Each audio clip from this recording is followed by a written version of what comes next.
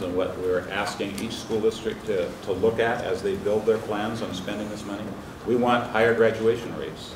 We want graduation rates from each of our underserved populations to be as high as the others, so that all of our different subpopulations are graduating at the same rate.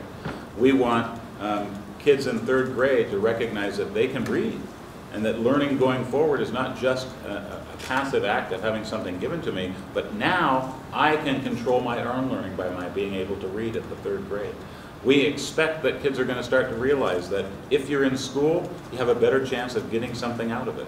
If you're not in school, we need to have supports around you to figure out why aren't you there, and how do we help you make it to school every day, because chronic absenteeism is a great way of determining you're not going to finish up and graduate.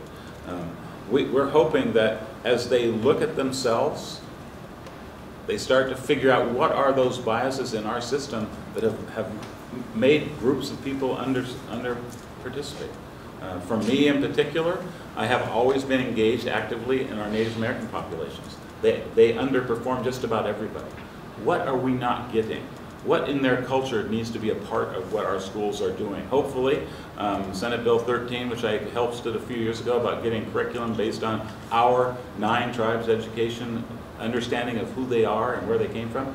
Maybe when kids see in the curriculum their own families, their own history, who they are, they'll start engaging that curriculum better to be better students. So I'm hoping for all of those things. And the truth is, I saw a bit of that in every school that I went to.